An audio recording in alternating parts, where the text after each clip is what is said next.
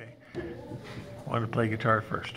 Yep, I wanted to play guitar first, and it just wasn't working out. And my father played drums, and my brother played drums, so I kind of I went that route because the drums were there, and the rhythm was there, and it just worked out better for me.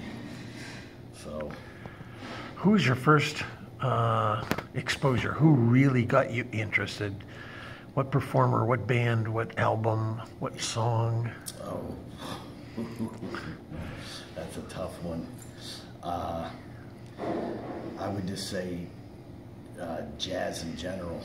Okay. You know, just because my dad grew up on it and Cootie had me exposed to it.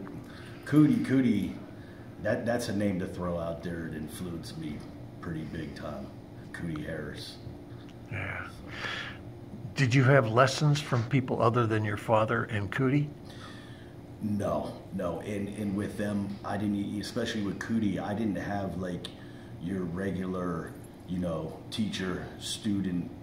It was more like grandfather, grandson relationship, and he showed me a lot of stuff that he didn't show his other students, in a regular, lesson format.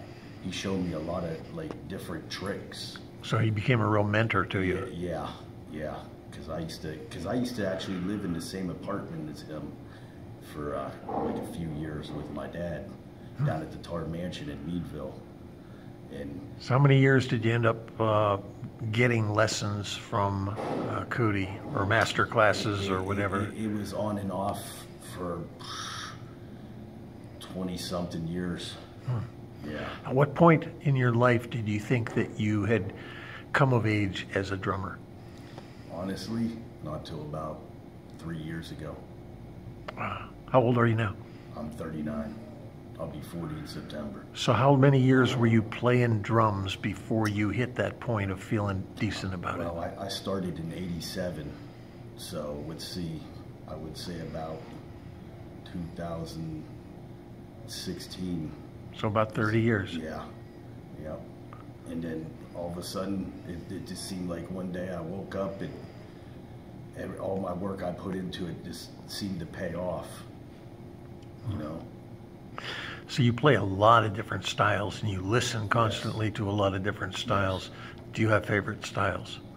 I would say, oh God, it depends on what day. It depends on what day. Really. Cool. So, do you have any comments about playing with, Phil and David, this band? Oh,